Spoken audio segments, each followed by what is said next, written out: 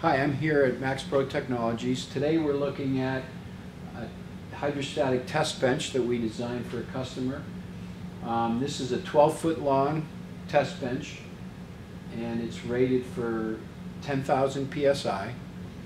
This particular customer is testing large pipe for the oil and gas industry, but there's other uses this bench can be used for. It could be used for pressure testing any type of pressure components that requires pressure and requires protection for the operator. It also can be used in hydrostatic and autophatage testing. This bench contains two electric actuators and it opens the test lid, and I will demonstrate that for you now. So we open.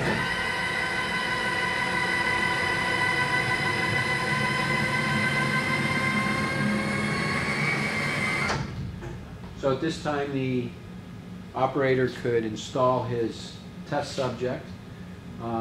We have some safety features on this bench. It has light curtains in the front, which protects the operator. In the case of someone would be lowering the test chamber door and someone would put their hand in there, it would automatically stop the door. So that's a safety feature. Also the sides, plexiglass sides on it to also protect the personnel.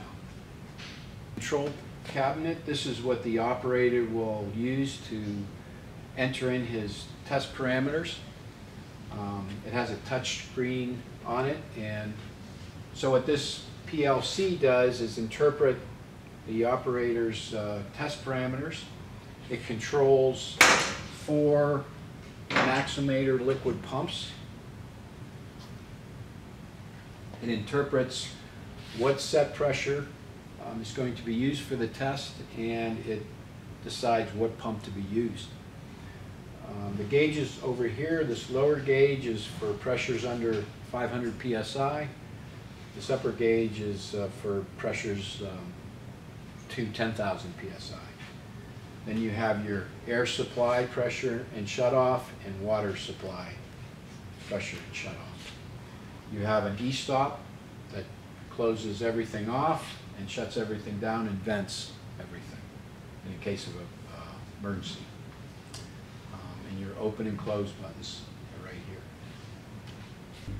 Okay, so now the operator could install his test subject to be tested, and once it's in there, then we could close the door.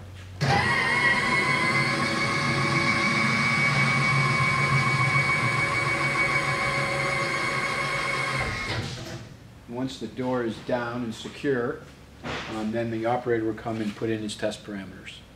Okay, so this is the PLC. So the operator would come and he'd select his recipe from the recipe page. Once he has that loaded, then all he would have to do is push the start, and the PLC interprets the ramp rate, and this particular test is 5,000 psi set point.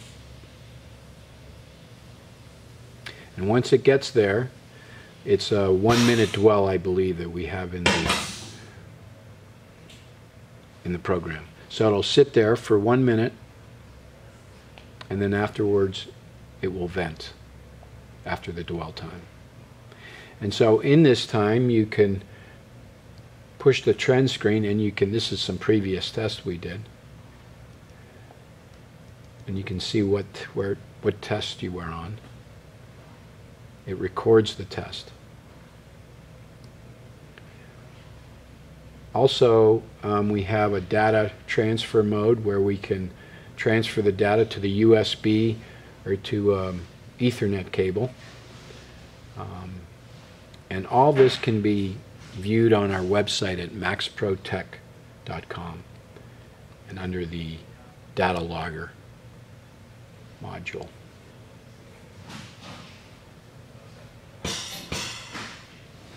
And so after the test, after it vents down, you should get a test completed and you get a pass, and the operator will acknowledge this, meaning that you had a successful test and you had no leaks, and so he would go on to the next test subject.